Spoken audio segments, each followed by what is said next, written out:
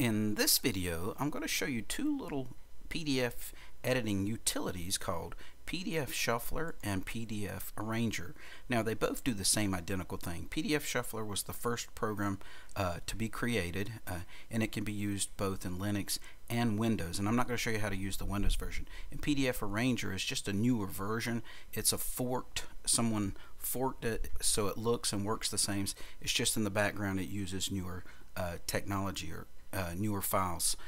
But what PDF Shuffler and PDFArranger is, they allow you to merge, split PDF documents. You can also rotate, crop, and rearrange your pages. Now, if you want to install this, you don't have to install a PA. If you're installing the PDF Shuffler, you just open up your terminal, do a sudo apt-get update, then sudo apt-get install PDF Shuffler. Now, I think if you're using Ubuntu 18.10 or 19.04, when you install the PDF Shuffler, it will automatically install the PDFArranger, since this one is not really obsolete, it's just no longer being supported. But just because it's not being supported doesn't mean it doesn't work. However, recently I noticed that both of these programs quit working, and I thought, what in the world did I do to stop them working? And I'll scroll down to the bottom and I'll show you.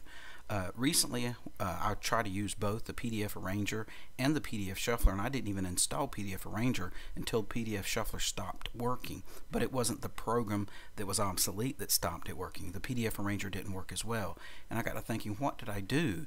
And then I traced back, I thought I just recently updated to WPS Office for Linux on my system, and if you can see here, the number one thing that they've got up here is they added support or added PDF components to support opening PDF documents. They've included a PDF viewer, and it worked okay, but it started crashing a lot, so I decided to download and install another PDF viewer, PDF Studio, and that was what was causing the trouble, and it took me a while to figure it out. So what I did to figure this out was I opened up my terminal and I typed in the command to open up the program, and it would open, but it told me that the file type wasn't supported, and I thought, well, it can't open PDF files because that's what it's designed to do. So when I put in PDFArranger, it told me what the problem was.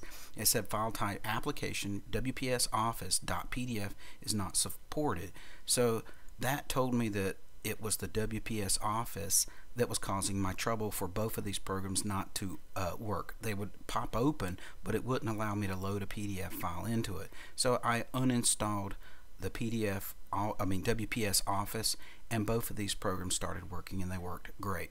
Now, as I said, these programs can be used for Windows, but the one that works best for Windows is the PDFArranger. So if you click on this file right here, it has the extension MSI, which allows you to install it on Windows. And I'll close this out. Now, the second tab, it shows you version 1.30 of PDFArranger, and you can download the zip file, the source code. But right here, if you download that file, if you're on a Windows system, it'll allow you to install it on your Windows system. You'll have to give it permission, and it will not damage your system. So don't think when you see a little box warning you, that's just because you're trying to install an installation file. All right, let me show you how to use the program. Now, I do go through steps by step. I even have some things up here that I have animated graphics on here showing you how the program works. But let me show you on the video how the program works. I have an educational file here that has multiple pages. Now, I've been working helping some teachers in the county and there's neighboring counties create websites for science in middle school and elementary school, and this is the 5th grade science here. So I'll open up the 6th grade Common Core with the PDF Shuffler first. Now, you can right click, and if it's not in the list, you can choose other application after you install it, and once you open it, but don't check open this file type with it every time, because when you use the PDF to double click on it, it will open up PDF Shuffler. You just uncheck where it here, scroll down in your list and find PDF Shuffler like here, or PDFArranger, whichever you install. And since I'm demonstrating, I have both of these. I actually have another one here, but don't uncheck that. Remember this application for this file type. You don't want it to open every single time. But I'll go right click and I'll say open with. You can see Ocular up here is currently my default program that I have installed.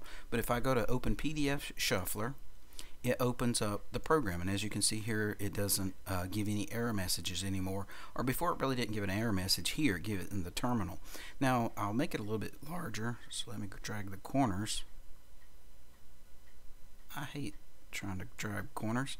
There we go, so you can see 4 pages. rather than 3. Now I'm going to drag around this one. You can zoom in or you can zoom out. It's great for that. And you can rearrange. Like if you want to put this at the back, you can move it down and keep moving it down until you have it at the very end of your document. And originally that was the beginning one. Or you can actually say right click, you can rotate the file around. You can see that it rotated right again, so it's upside down, rotated right again, and then if I rotate right one more time, it went back to a whole 360 where it's upright. So you can rotate them.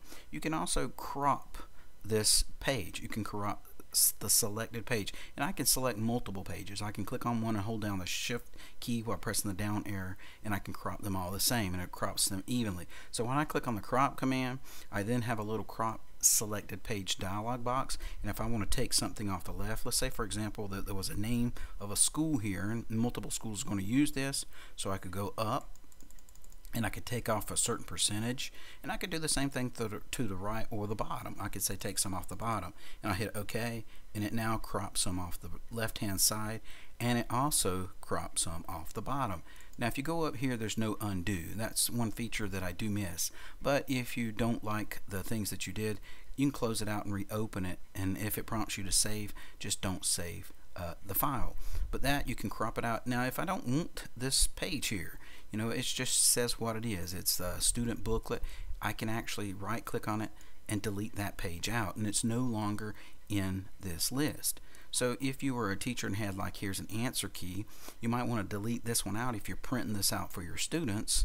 So you could say right click and delete this out here. So when you go file, save as, you give this a new name. Don't call this 6th grade science common exam. You might want to call it 6th grade science student exam, and that way when you print it out there won't be an answer key. It'll just be the questions for your students.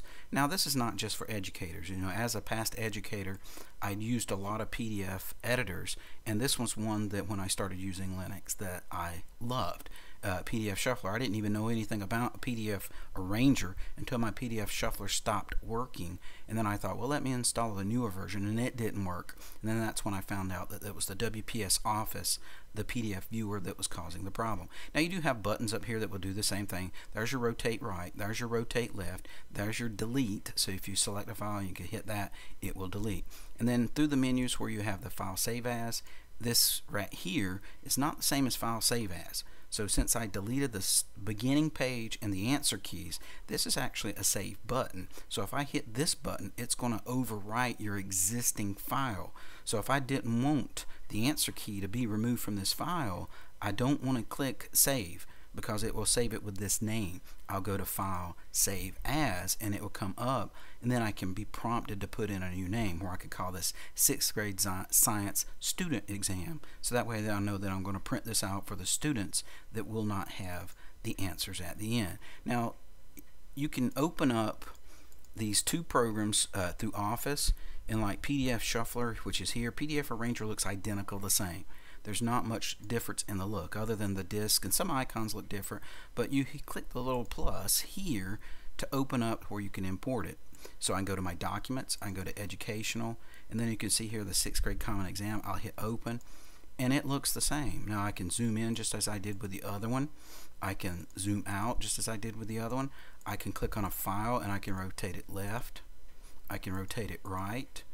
I got the same features here when I right click. I do have an extra reverse order, so if I did something, then I can go in a reverse order what I did. So if I move over here, I don't have a reverse order here because I don't have a selection yet, but I can say export it. So if I wanted to save this right here, I could export it to another location, which works very similar to save as. Save as will give me that little dialog box. Export a selection means, like if I wanted to pull this out, like if I'm holding down the shift key and I select both of these, I can just export both of those, and I can reverse the order and have this page back at here, kind of reverse it as I'm exporting it here. So there are some different features in PDFArranger than they are in PDF Shuffler, but they work about the same. If you were to look up these, like I said, there's some things in the background that it's different from these programs, but they work the same. You can take and click here, you can rotate left, rotate right, you can crop. So if I wanted to crop off some from this time, I'm going to choose the right, and I'll choose the top. I hit OK. Now some of the right's gone and some of the top's gone. So if I wanted just to crop around the edges, you can do that in these programs. Now when you go to close, in these it don't prompt you. So don't accidentally hit the upper F right hand exit, because if you do, it's not going to prompt you saying, do you want to save the changes? And I don't think PDF Shuffler did that as well. Let me open it and make a change real quickly, and then I'll see.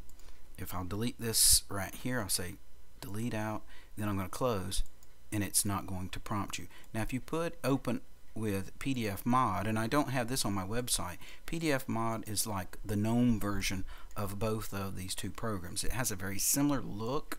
You can do the same thing. You can drag them around. You can, well, I didn't drag that one too good. You can drag them around. You can extract a page, remove a page, rotate right, rotate left. You can select all the pages, select the odd pages, the even pages. You can select matching content. So there are some more features with PDF Mod, and I'll later do a video and a web page on this one because there are some different features here. But let's say, for example, now since I moved that, if I close it, it's going to prompt me, do you want to save the changes? So if you're scared that you're going to move this around and accidentally click this, you might want to use PDF Mod over PDFArranger and PDF Shuffler, just for the fact if you accidentally click this, if you didn't mean to, you can cancel. Or you can close without saving, or you can give it a name. So there's a little extra feature in PDF Mod than you have in PDF Shuffler and PDFArranger. Now these are just two simple programs, or three simple programs, but the two that I focused on was the PDFArranger and PDF Shuffler. And like I said, if you don't know the button names, I do have them all labeled here, and it's the same thing for PDFArranger because the screens look almost identical the same. Now this is before I applied my dark theme, so it's not going to look dark unless you have a dark theme applied to your system. So hopefully this has helped you understand how to use PDFArranger and PDF Shuffler. And if your PDFArranger and PDF Shuffler is not working and you recently installed WPS Office, then I recommend you to remove WPS Office unless you like WPS Office over the PDF editing software. I prefer to use the PDF editing software and use LibreOffice over the WPS Office anyway. But hopefully this has helped you understand how to use these two programs, and if you were experiencing problems, how to fix your problem. And have a great day.